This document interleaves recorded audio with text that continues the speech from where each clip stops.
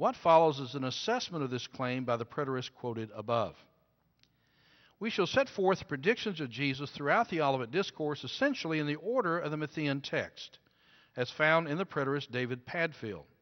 Since our specific focus will be on the matter of false Christ and the abomination of desolation at the end, and I should just warn you ahead of time, by the time I got to the end and realized I was 21 pages single-spaced, I thought, well, maybe I'll deal with them a little more in depth some other time. But I do deal with it, but I thought I could write a bunch more pages here, and I better not. But we shall reserve these to the end of the paper.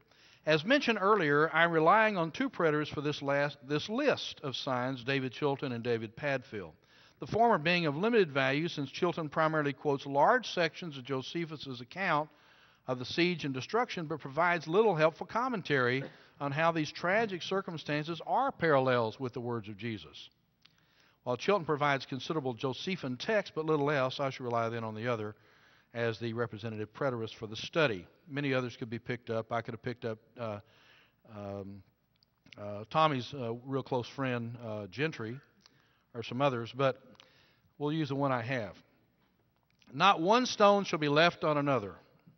After leaving the Temple Mount on their way to the Mount of Olives, the disciples of Jesus were admiring the magnificence of the temple buildings, which would have stood in array upon traveling through the Kidron Valley and climbing the mount. Jesus used this question as an opportunity to teach regarding the destruction of Jerusalem. I think that's true. Quote, and he said to them, do you not see all these things, looking at these buildings? Truly I say to you that not one stone here will be left upon another which will not be torn down. And I take that specifically not about the retaining walls, but about what the disciples talked. Look at all these wonderful buildings. He didn't say, look at all these wonderful retaining walls. And so he's referring specifically to that which is on the top of the structure, not that which surrounded. I've had people say, well, look at there, you had some stones left that weren't turned over. I said, yes, but those aren't the buildings. Find me part of the buildings up there. Okay.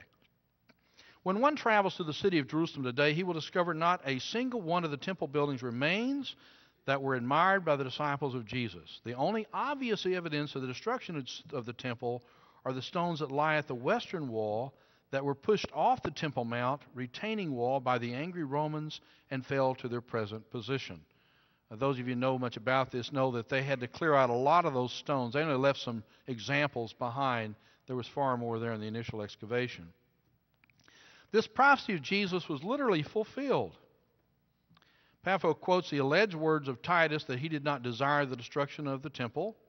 Few would disagree that these words of Jesus, stated in reference to the disciples' comments, and therefore his discussion of the sign of his coming and the end of the age, refer to the fall of Jerusalem in AD 70.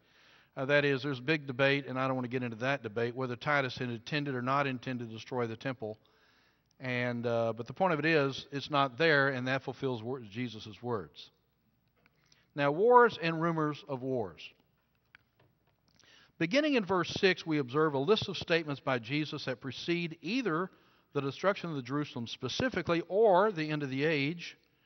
4 of these that correspond to the 4 horsemen of the apocalypse, it appears to me, in Revelation 6, war, famine, pestilence, and death.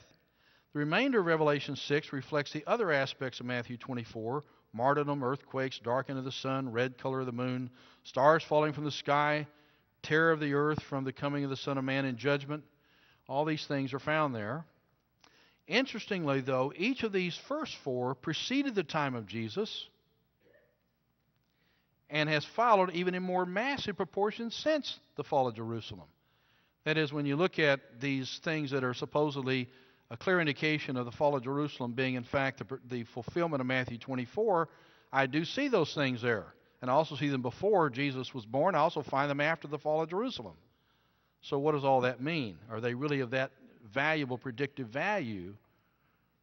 How then may they have this predictive value? The first of these relatively normal events begins with wars and rumors of wars.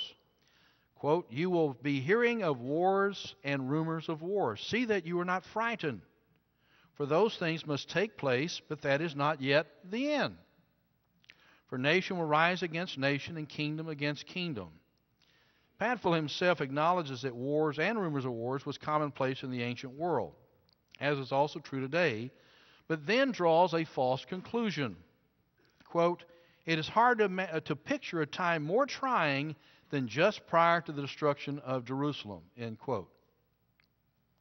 He then comments from Tacitus and Josephus to demonstrate a comparison with the words of Christ. Now, see how close these are here. Tacitus, a Roman historian, he says, said of this period, "The history on which I am entering is that of a period rich in disasters, terrible with battles, torn by civil struggles, horrible even in peace.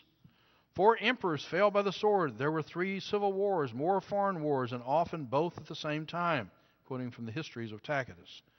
Josephus tells of a day in which the, quote, "people of Caesarea had slain the Jews that were among them on the very same day and hour, which one would think must have come to pass by the direction of providence, insomuch as that in 1 hour's time about 20,000 Jews were killed, and all Caesarea was emptied of its Jewish inhabitants," end quote.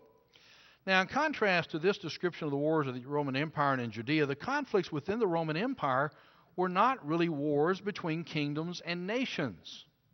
That's the first thing I want you to notice. That's the prediction of Jesus. It will be between kingdoms and nations. In the 1st century AD, that is, if this is referring to this, as described in the Olivet Discourse.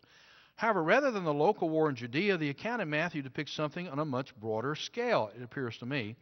In the words of Craig Evans, quote, "The expectation of global warfare and chaos, however, there were no major wars prior to the Jewish revolt." So if that's referring to it, it doesn't seem to fit. Moreover, as Mayer has commented, quote, "As for the Parthian wars and the risings that took place some 10 years later, after in Gaul and Spain, they had no connection whatever to do with Jerusalem or Judea," end quote. That is, if we're going to rely upon these statements of Jesus, as you'll see in a little bit, that these are what are referring immediately to the fall of Jerusalem, that is the fulfillment of Matthew 24, and part of it is all relating it to kingdoms and nations coming against each other. You don't have kingdoms and nations coming against each other, first of all, in Judea prior to this time. You can't do that. And you don't have it in the Roman world at this time. So what's it referring to if that is referring directly before this period of time? It's just a question in my mind. What Padfield does not say is that prior to the war in Judea, the Pax Romana, the peace of Rome, controlled the ancient Mediterranean world in most instances. Sadler says, quote, "If this verse is a sequence of the previous one, then it can hardly refer to the time before the destruction of Jerusalem. For then the Roman power kept the peace of the world. It is consequently explained by many commentators as fulfilled in various local tumults between the Jews who were scattered everywhere and the various Gentile nations amongst whom they dwelt. But this by no means answers to such expressions as nation against nation and kingdom against kingdom. They seem rather to refer to such a time as the present, when the civilized world is divided into many separate nationalities." You don't have that framework in the Roman Empire at that time. That's why you could move everywhere you wanted with no need to worry about boundaries. Now, thus the modern world with national boundaries and independent sovereign states better fits with modern times than with that of the Roman Empire at the time of the Jewish revolt. Another problem with connecting the predictions of wars with those referring to the Roman war against the Jews is that Jesus says that they are the beginning of birth pangs. Not the finality, not the end of the age. Even the death toll in the Bar Kokhba revolt was nearly 600,000, though the Talmud sometimes gives the amount even in the millions. I suspect that as bad as the destruction of Jerusalem may have been, there have been numerous events in human history, say the trenches of World War I, the Jewish Holocaust, the Khmer Rouge, which were more devastating than even the descriptions that Josephus provided in the tragedy of Jerusalem. That is to say that this event in Jerusalem is equivalent to like what you find in the Revelation or the end of the world, from my perspective. As bad as it is, it's not bad as it can be. And it will even get worse in my perspective.